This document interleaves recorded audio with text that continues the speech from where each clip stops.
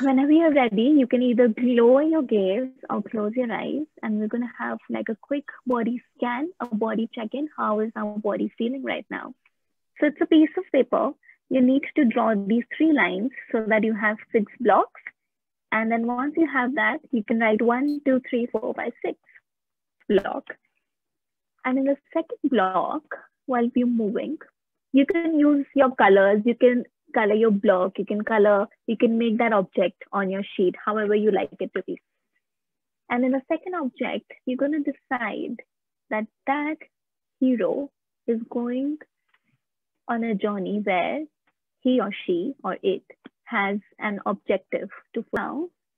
When you have those emotions, I think the question here is that I would want to create some curiosity in all of us here, that all these emotions and all these 6 emotions that you've just written down so beautifully, just think of late, where have you felt all these emotions? When both of it came together, I felt like I became the hero, and I'm going to name myself Cuckoo because I'm Purnima, plus Cuckoo means together it's Cuckoo.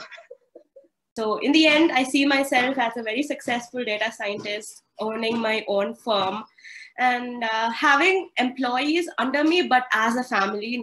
That's a full stop, right?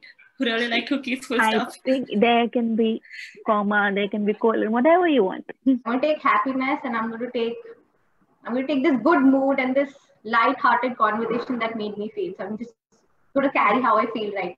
I dump anxiety, like all of you said, self-doubt.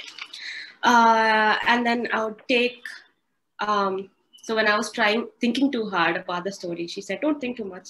So yeah, that part, don't think too much about a lot of things. We overthink so many things.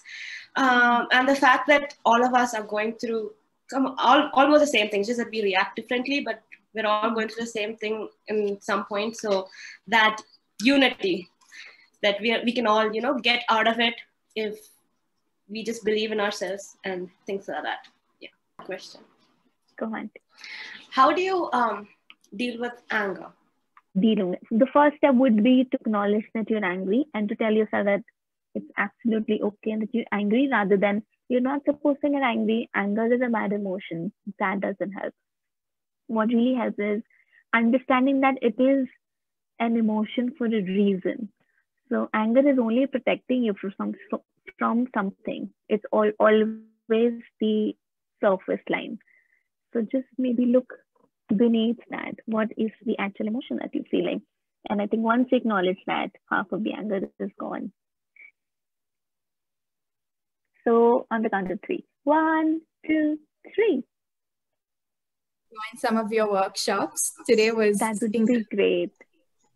All right, thank you.